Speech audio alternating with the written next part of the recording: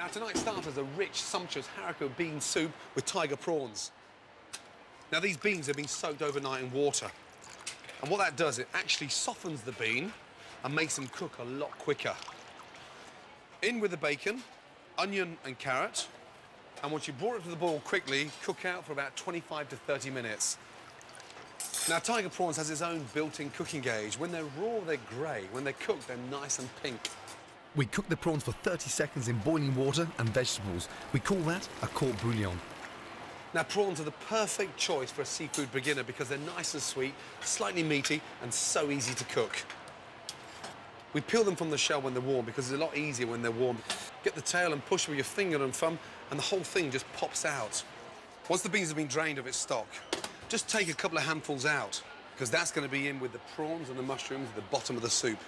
The rest of the beans into the mixer.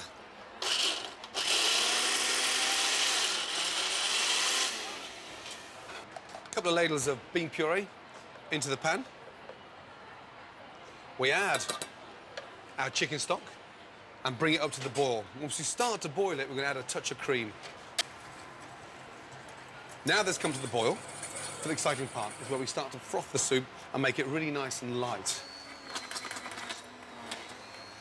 It's a bit of a chef's thing. You don't have to froth it up, but it's just a way of making it a little bit lighter. And if you don't have a stick mix, then just serve it as a normal white bean soup. Nothing wrong with it whatsoever.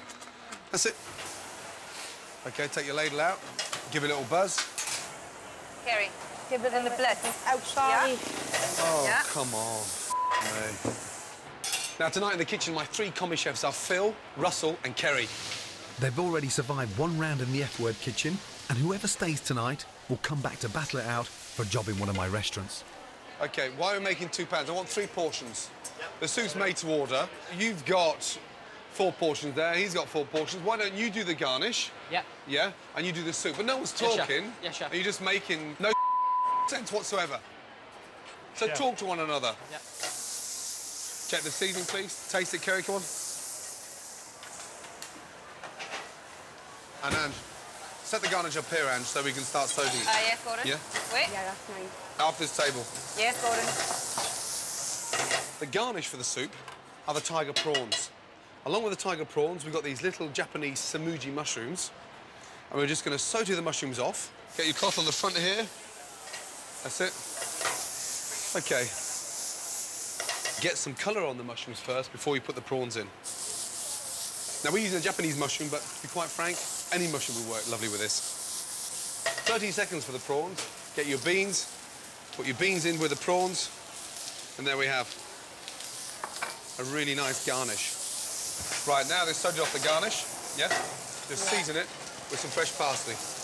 Yes, go on. Yeah? So we put in No, just listen to me. Shut up and just listen, that's all. If you listen, you're going to do well, but fresh parsley, then from there over to the bowl. Let's go.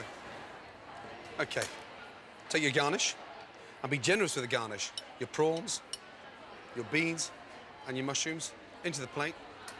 No, just 3 portions. Come on, Kerry, please. Wake up. Just 3 portions. 1, 2, 3. You're on your 4th bowl. Sorry. Sorry, go. So you take half the froth and half the soup and you pour it gently over the garnish, yeah?